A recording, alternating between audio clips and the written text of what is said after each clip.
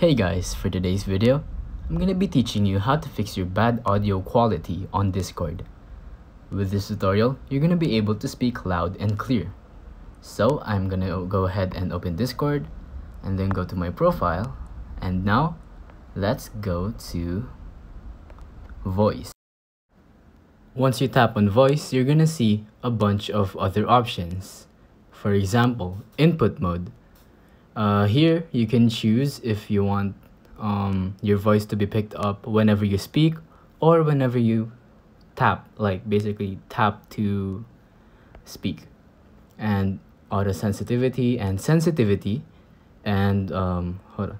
When it lights up, when it's green, that means it's picking up your voice and that it's working. And also, of course, volume, you can fix it.